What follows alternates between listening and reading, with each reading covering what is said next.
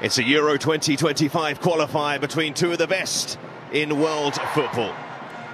Drake back in the starting lineup, re-establishing England's strongest centre-back pairing for the first time in over a year. Lucy Bronze moves ahead of Steph Horton after her red card v Sweden, and with PSG captain Grasqueora only on the bench. Otherwise it's 4 from French champions Lyon and 3 from runners-up PSG. So plenty of applause in this stadium. The stand continues.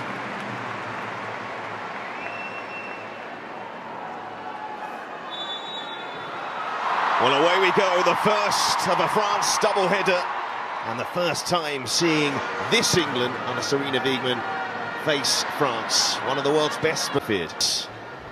And Cascarino had the chance there. Certainly prefer her #1 choice to stay out there. There's an emotion, really. Just outside the 6-yard box. In goes that France corner towards, and now there's Millie Bright with a clearance, and England should be able to get away, and then it's fired back in, but not on. Because we got Bright and Williamson back together, that was... I'm sure that she'll be ready when she gets her gloves on. Yes, there were some people questioning her moving to match.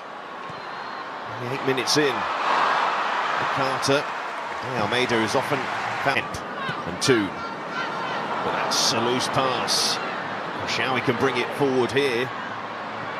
Look to release. Fleet of foot, Cascarino. Toto in the middle, Cascarino. So many lively players in this France team. Basha, terrific crosser of the ball. The schoolgirl who passed away so tragically on a school trip. Yeah, it's fair to say that they've underperformed the talent that they've had over the years, and they've not won, particularly in these major competitions.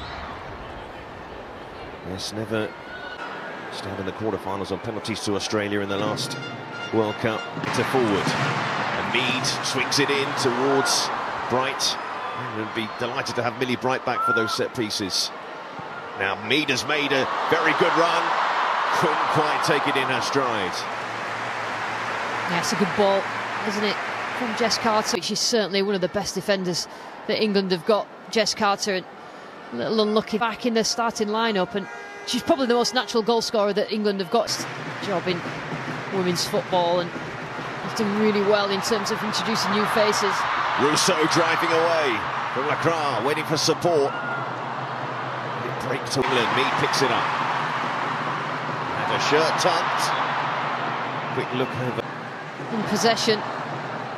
Nala was caught earlier, and players that had fallen out with the previous coach, and a bit of calm. And they don't that one. Opposite to Carter. And Toon, who's appealing for handball. Referee playing advantage. Can England take advantage? Bronze, but look at Cascarino getting back. And that did enough to put Bronze off. You can see how quick Cascarino was. Who went for the ball here between the two of them. She still did all she could, Lucy Bronze, to get the ball and get a better contact on it. Just trying to guide it into that far corner. It's a bit more positive from an England point of view. As hosts, Toto, first chance for her to stretch her legs, but Bright easing her off the ball. She can go shoulder to shoulder with Toto. Carter forward, and towards Rousseau, returns so well. She has got the beating of Macron. To turn hold defenders off. Just didn't connect with it right. What years, Rachel Daly. He trying to push her way through. So England's first tournament under Sarina Wiegman, major tournament. It was Beth Mead, the major goal scorer. That's loose from France. And Hemp, that's in there. Gets Macron. Goal, Beth Mead. And she knows that she's got a split second, and she uses that. Quite a lot of players panic in that position and think that they have to take the shot straight away, but she knew. And it's Beth Mead back in a starting lineup for England after her injury issues. It was good play. Yeah, good time to score as well. I think, you know, they were struggling in this game, England. 33. for Beth Mead in an England shirt. She has quite... Hemp inside. A Walsh will give England confidence. Akira Walsh moves it on to Carter. Sliding across Karshawi, lovely challenge.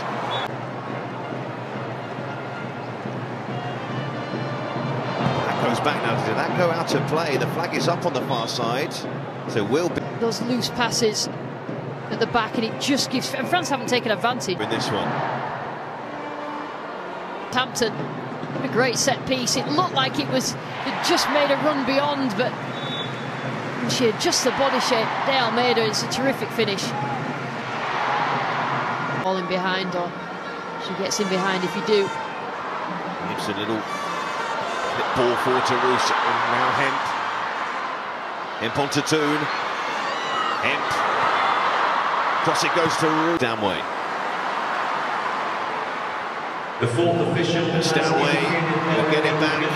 And the ball across. Goalkeeper couldn't hold. Through Carter. Had a tug of the shirt there on Cascarino. 2-1 going into half-time. Look at the speed of Cascarino. They didn't fancy the chip back. Just gives England a chance. Barton. Forward. Not really had the opportunity to do that in this first half, but this is good from Beth Mead. Now you know exactly what she's going to do as soon as she sort of stops the ball and moves inside, and it's about stopping it. Set pieces, so are England. Mead whips it in towards Bryce. Miss Bronze, but what a chance on the back post for Russo, and she got it wrong. Been on this. Russo as it lands, so it's a difficult skill. It's quite high, it jumps quite high, the ball.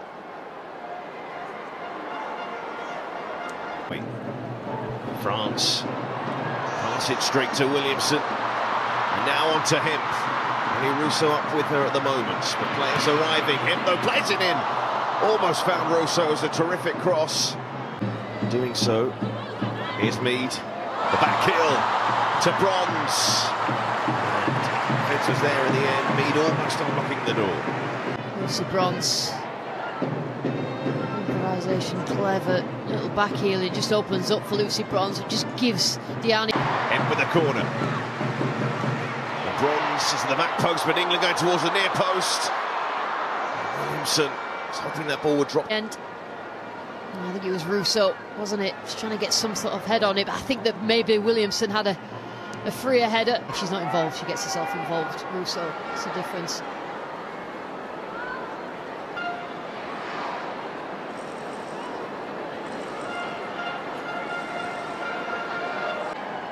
Toletti. Let's move it wide. Basher. Time for her to cross it in. There's three waiting for the cross, but too much. And there's no real flow to either team. You've seen Fitz and Starr, the way that she can distribute the ball from centre back. Now then, Russo. Couldn't quite play into the path of Hemp, but the move is still on for England. Hemp to the back post. A touch, and it's great vision here from Russo, but it's just she needed to take it in a stride, and then she could have had a shot on goal. Iranian did well in the end. Walsh out to Bronze. Bronze inside. Stanway chance to shoot. Quickly closed off. Bronze looking towards Russo.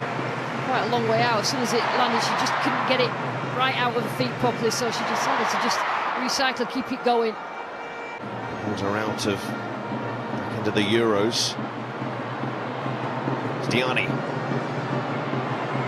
And Diani using Darley with the overlap. That was an important interception actually from Bronze. Facing wide areas, positioning Lucy Bronze. All lining up, waiting to receive this corner from Basha.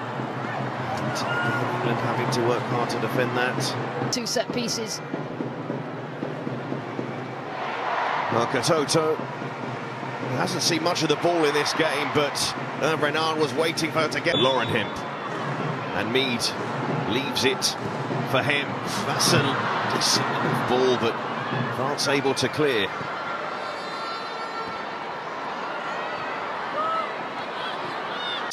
To create. Two sides with not much between them.